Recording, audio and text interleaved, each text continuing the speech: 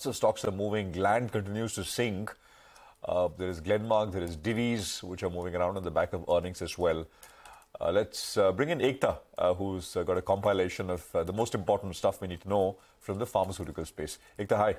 Hi, thanks for that. Well, I'll start with Gland Pharma. You know, the stock is down today as well. Remember that it's corrected significantly, almost around 70% from its 52-week high.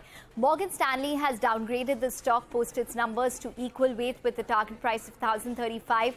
The downgrade is in view of a worsening injectable CDMO industry dynamic, uncertain outcome from customer contracts, distant benefits from strategic initiatives. They've cut the FY24-25 EPS estimates by over 30% respectively as well.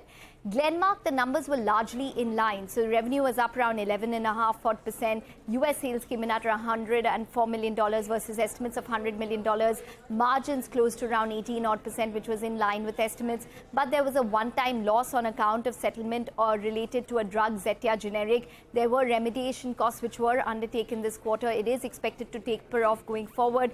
India was down around 6.4% on a year-on-year basis, but that was on account of multiple factors such as the NLEM cost revision as well as COVID-19 base. What probably disappointed the street the most was the gross debt, which was higher on a year-on-year basis. The company, however, has said that they are looking to reduce debt in the next 3 odd years. Remember that the stock has also seen a strong run-up, so that's probably another reason why you're seeing that profit booking come through.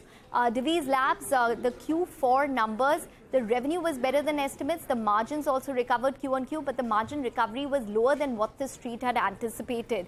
But the commentary seemed to be positive. They expect gross margins to recover towards the year end. The company has shown Q-on-Q growth in key segments such as custom synthesis as well as the generic API segment.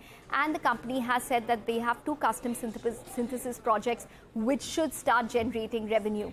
Jefferies has upgraded the stock to buy from underperform, and HSBC has upgraded the stock to hold from reduce as well, possibly on the fact that these brokerages do believe that maybe the worst is over. All right, thanks a lot for that, Ekta. Well, Dilip Bhatt joins us on the show. Hi, Dilip.